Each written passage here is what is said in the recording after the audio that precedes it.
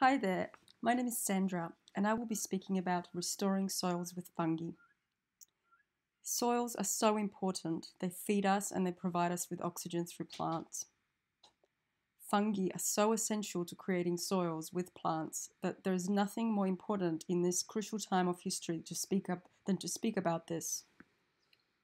Life begins in soil in the sense that we receive oxygen and all our food comes from soils.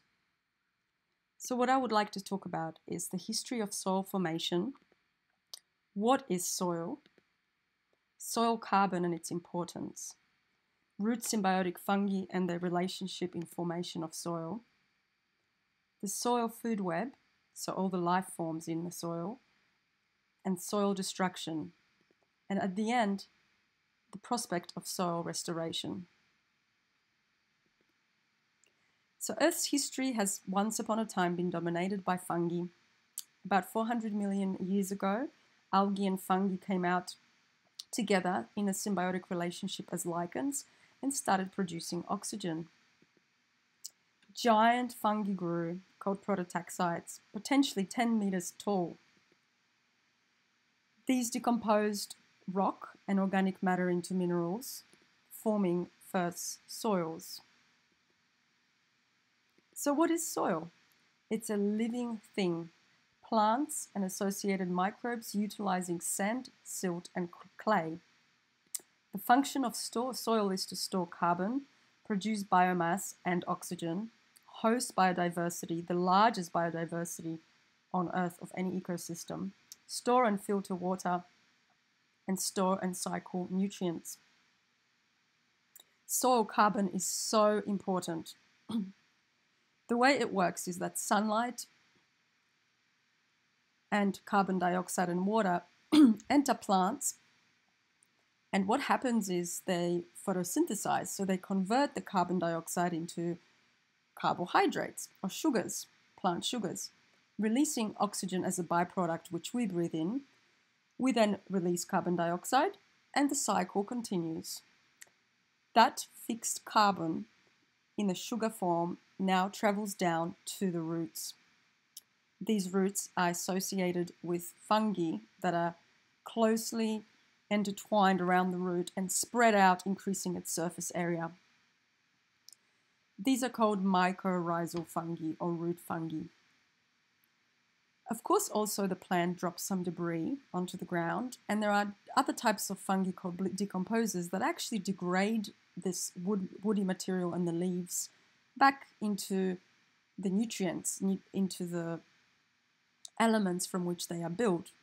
The mycorrhizal fungi then pick that up again and take it to the plant, feeding the plant nutrients back for the carbon they receive. So over eons, this relationship of fungi and plants, where one cannot exist without the other, has created giant pinnacles of perfection, which we call rainforests. That's where Earth's biodiversity is held at its pinnacle. So these mycorrhizal fungi are symbiotic root extensions, essentially, of 95% of plants. See how they extend the absorption surface area of the plant? You can imagine how much more water and nutrients can be gained by these tiny threads of mycorrhizal fungi, of the tiny cells, thin cells that can access any nook and cranny in the soil. The other great thing about mycorrhizal fungi is that they share nutrients and information between plants. In this image on the left, you can see more mature seedling growing in the middle and tiny baby seedlings connecting into its network. So the middle seedling is actually sharing this network with the babies. They hook into it and they all live happily ever after. This is what scientists call the wood wide web, where you can have one plant associated with many, many plants through this symbiotic relationship, through many different fungi on their roots. In this case here, we have just one type of species of plant, and the mother tree is connected to 47 other trees of its species with just one type of mycorrhizal fungi. Of course, if you multiply a number of species in the forest and each of them have multiple different types of fungi on their roots, you can imagine how this network becomes very, very dense. And has been reported that there's 4 tons of mycelium of this network underground per person. Another benevolent thing that these fungi do is they share nutrients with each other, not just with the same species. So, for example, when Douglas fir on the right is in winter time, it's still photosynthesizing, it doesn't lose its leaves. The birch by then in winter time has lost leaf matter and can no longer photosynthesize. So the Douglas fir transfers its nutrients through mycorrhizal fungi, and the fungi feed this birch for its survival. So sharing really is caring in this scenario. The same happens in climate change. As species become intolerant of heat in northern hemispheres, other species come that are more tolerant of heat and actually are introduced into the ecosystem and can survive better. And the existing primary trees that are dying are now passing on these nutrients and all of their nutrients, and including carbon, to these newcomers. This ensures that the survival of the forest, very important. So the Wood Wide Web, in fact, is not competition, but cooperative and equal distribution of resources within the community. It is not survival of the fittest that fits this paradigm, but coexistence promoting biodiversity. So let's look up the mycelium close up. We have a hyphae of those cells coming off. That's a root, and the root is covered in those thin cells of the fungi, and completely covering it up, they extend into the soil and bring nutrients back to the plant. And this is another way of looking at the mycelium, just seeing how eventually it becomes like a network, and we call that the mycelium. So these mycorrhizal fungi feed the plant phosphorus, nitrogen, and other elements which are not present. We cannot add those to the soil. There are minerals and vitamins and things that bacteria produce that nothing can feed to a plant other than these fungi. In exchange, the carbon or the sugar from the plant then flows to the fungi, feeding the entire ecosystem in the soil. Here are some hyphae which have carbon in them labeled. You can see the carbon there. And it's reported that up to 70% of the carbon that is coming from a plant is not within its trunk so much, but within the roots and the microorganisms surrounding the root system. So soil has 3 times as much carbon than the atmosphere and 4 times as much as vegetation. Therefore, it's a perfect way to mitigate climate change by improving this carbon sequestration into soils. Hyphae hold soil particles together here as well. You can see that very well. And this little aggregate that form, these little soil aggregates that form, then become macro aggregates or become larger. And here you can see around a root a representation of what is there. So we have these red blotches, which is organic matter being decomposed by saprophytic or decomposer fungi. That also feeds the soil creatures that are in there. And then we've got these green extensions, which are the hyphae of the mycorrhizal fungi, and they, of course, bind the whole aggregate together. And there are, of course, soil particles in there, and there are also organisms. And, of course, when the aggregate is well formed, it becomes quite large. But look at all the pores and wormholes where animals can go through and everything's moving inside. And this is what the key is: soil biodiversity. These fungi and associated other microbes feed the entire soil ecosystem. And there are such large plethora of organisms living within the living soil. And you can see that on the right as well, these aggregate soil particles coming together create spaces and pores for water to be held in the soil, as well as giving it structure, as well as allowing some air to be present in the soil so that conditions remain optimum for other life for soil life to form and stay connected to the system. So once again, here it's all about the soil food web. It's all about biodiversity. We have the sun and carbon dioxide being taken up by plants, and then mycorrhizal fungi taking those nutrients to other organisms, be it bacteria at the first instance, other fungi, but also little worms pick up some of that. And then as they eat the fungi and the bacteria, these nematodes then release nutrients, and those nutrients are then pumped back to the plant, and so on. As the organisms eat each other, this food web, this soil food web, enables the formation of fantastic soil, but all of the nutrients being locked up, not in the sand and the silt, but really within those organisms, and that's what drives the life in the soil. Until we get to higher animals higher up on the food chain, which are also fed through this system. So it is a very essential system that we must look after. Just to show you some of the characters that live in soil, we have tiny bacteria that can only be viewed with a powerful microscope.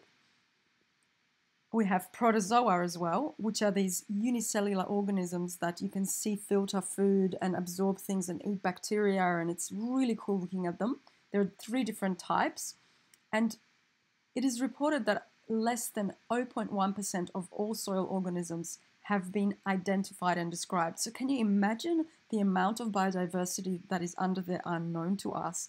There we go, we fly to the moon, but do we look at what's under our feet?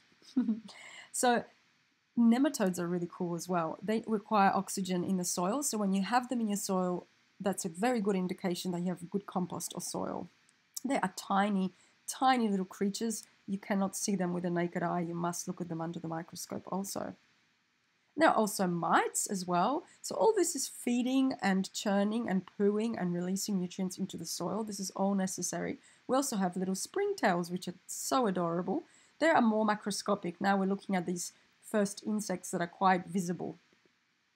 So all of this, once created, the ecosystem was flourishing so much that it covered the entire of Australia with rainforest, the pinnacle of biodiversity. So up until, for like 100 million years, this was happening up until quite recently. And it was older, actually, like 10 times than the Amazon. And now there's only 3% of all the forest remaining that is actually rainforest. And that's in patches. This connected underground network has been disturbed and has been cut and has been damaged. And this is absolutely not good for anyone. In Australia, we have the world's 5th highest rate of clearing, which is very, very sad. It's on par with developing countries, in fact. And 20% of our carbon emissions come from clearing. 85% of clearing occurs in Queensland. And just to show how this actually then looks is that most of our soil is now poor and it's actually eroded. So we have huge erosion issues. And if we look at the land use, and what is highly correlated with degradation of soil is how we farm it. So you can see all the yellow on the right-hand side image is that it is grazed in southeast Queensland alone. And this is the entire almost continent that is grazed to that extent. And you know, there's some other uses of land like obviously urban use, but it is the clearing of the land for cattle grazing and sheep grazing in particular in the rest of the country that creates these problems. And I'll explain why in a second, but just look at how 50% of all cattle in Australia are actually living in Queensland. So we have a conundrum. 55% of Australia's rainforests exist in Queensland and 50% of all cattle. So there is definitely a connection, and we can see now why 85% of land clearing happens in Queensland. The problem with this is that as cattle graze extensively, not only do they damage the soil with their hooves, because Australia doesn't have animals that are hooved, they also, the grazing pressure is so high at times, and they're so stressed as well, these animals, that they need to keep eating. They need to keep eating, and more nutrients are required. And as they deplete the soil, there's less nutrients, so they eat more, and they graze plants to very minimal, until very little root is left. And that kills the soil, essentially. And all the plants that are trying to come up as well, like rainforest species seeds and other forest seeds that are under the ground, they get grazed as well. So no recovery is really possible once this happens. The soil turns to desert, essentially. You remove the root, you remove the carbon, liquid carbon coming from the plant. There's no life in the soil being fed, and you basically start creating such conditions as the desert. Here in outback Queensland, we have trucks and trucks coming in to try and feed the dying cattle on the landscape because, you know, with hay, and because there's just nothing for them to eat in drought times. But the good news is that we can reverse all this. And here comes the best way to reverse it, is to restore the soil with arbuscular mycorrhizal fungi. So this is a tiny little component of the fungi feeding the plant and receiving nutrients from the plant inside a plant cell. And all the little hyphae that you can see sticking out, it looks like a little tree, therefore called arbuscular. Arba meaning tree, scula meaning tiny. And this is the absorptive surface there. And 80% of all plant species have this symbiotic relationship when if it hasn't been removed by current agricultural systems and spraying of pesticides, of course. This contributes 54 to 900 kilograms of soil carbon per hectare. That's a lot of carbon being sequestered into the soil through these fungal systems. But just 1% increase in soil carbon can remove 154 tons of carbon dioxide per hectare and add 144,000 litres of water per hectare. So this is definitely where we should be heading. Getting our plants inoculated, getting rid of pesticides and chemical agriculture, fertilizers, and allowing these systems to flourish. So here we have this arbuscular mycorrhizal fungi forming glomalin on the left, which is all colored in green, and it can store carbon for about 100 years in the soil. It's a sticky molecule that creates food for all the creatures around the root, but also it binds soil together, it sticks, and it stays there for long periods of time, prevents erosion, absorbs moisture. It's endless possibilities of what it has, endless benefits to the soil. There are also types of fungi called melanized endophytes on some roots, and they can store in the melanin as the plant roots die and the fungi also die. They leave this really brown substance that can sequester 130 tons per hectare per decade of carbon, and it leaves it there for up to thousands of years in the soil. And this is a great potential, of course, to look at these fungi and to start working with them on our landscape.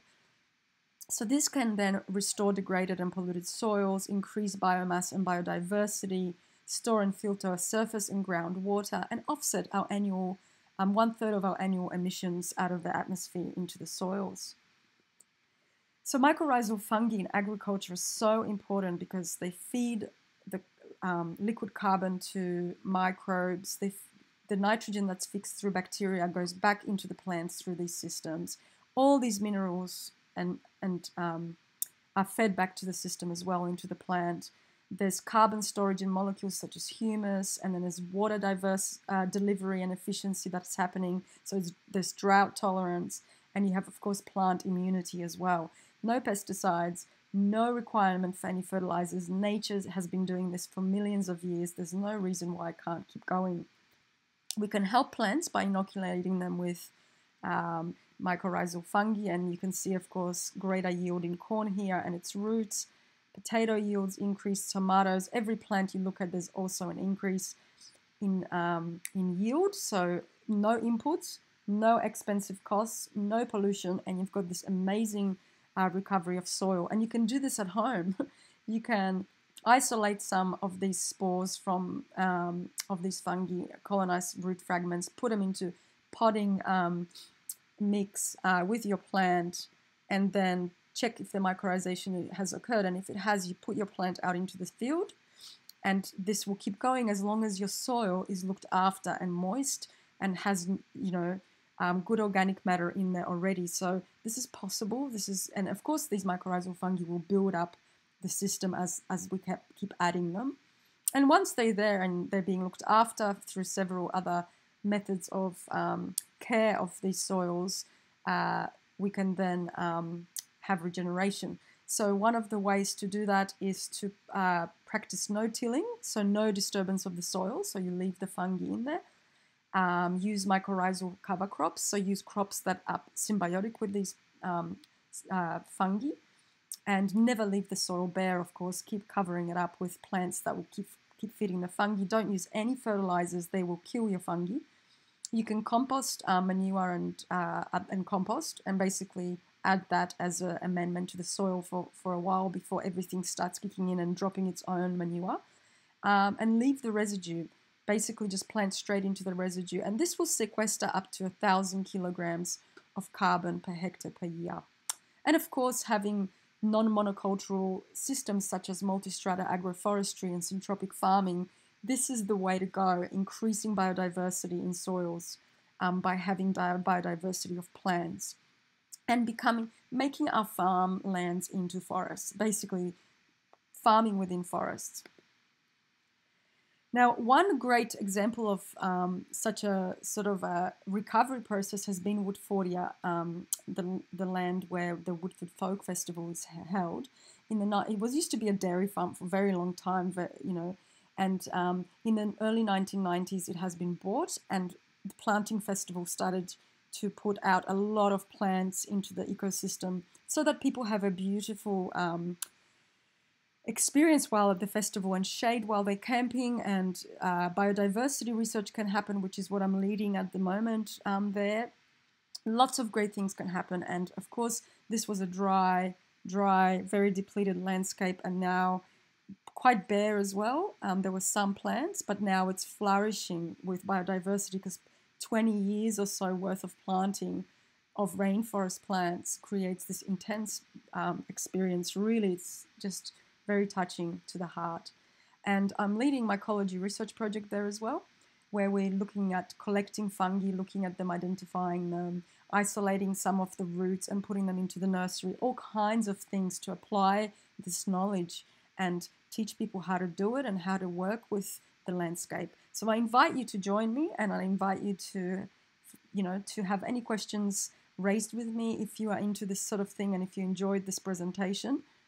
And basically, yes, you can contact me on Facebook via Myco-Mania, or just find my name and look me up on Facebook. But in Mycomania, I just post a lot of cool fungi stuff, or just email me at sandra@woodfordia.com. Thanks so much, and enjoy. I hope you've enjoyed what you've heard, and I hope that this is something that you might use in the future to help restore the earth. See ya.